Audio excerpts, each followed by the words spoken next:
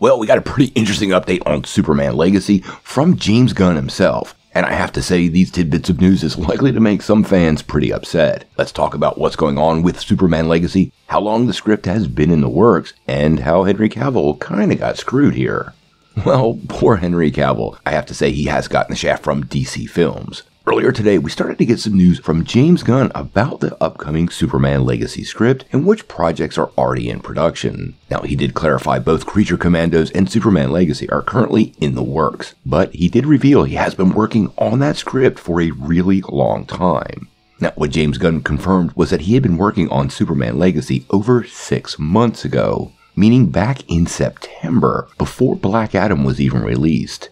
He also confirmed it was always a separate project from Man of Steel, which apparently was in development at the same time.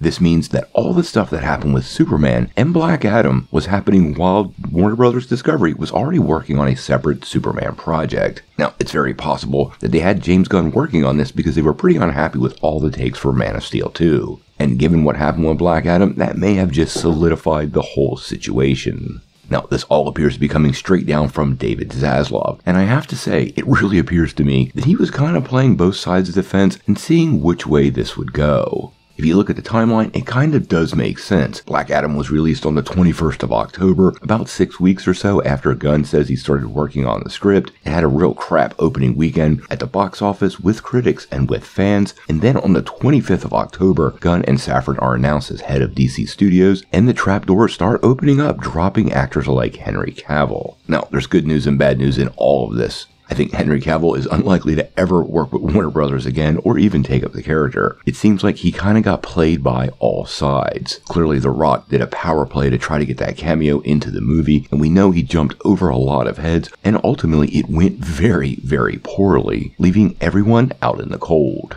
Now, as far as Superman Legacy goes though, this is a bit of good news. With Gunn working on the script for over 6 months, it means he's about finished, and he has made it pretty clear that casting news will come after the script is finished. That means in the next couple of weeks, we're very likely to start getting some names attached to the project in the form of maybe a director and even a lead actor as well as some supporting roles. Now, Gunn has also doubled back on some of the details about this version of Superman, stating that he's younger than the Henry Cavill version, but pushing back a little bit on that 25-year-old number we've been hearing thrown around quite a bit. He's made it pretty clear he just said younger, and Batman might be a few years older, but he's never attached any numbers to any of these roles, so we probably should just stand by and see who gets cast. Whoever's cast as Superman should give us a general idea of the age frame he's looking, and then we'll finally know where he might be going with Batman and other characters. Now, this movie doesn't release until July the 11th, 2025, so we have a long road for Superman Legacy. This film is hugely important to DC Studios and will serve as the foundation of this soft reboot of the whole DC universe. There's been absolutely no news about villains, but we do know it's going to focus on Clark in Metropolis and his life at the Daily Planet, suggesting we're going to see a lot of Lois Lane, Jimmy Olsen, Perry White, and many of the other personalities that inhabit the Daily Planet building. I really do hope this is a Metropolis-focused story with some classic Superman villains. I would love to see the likes of Parasite, Toyman, or Metallo finally come to life on the big screen.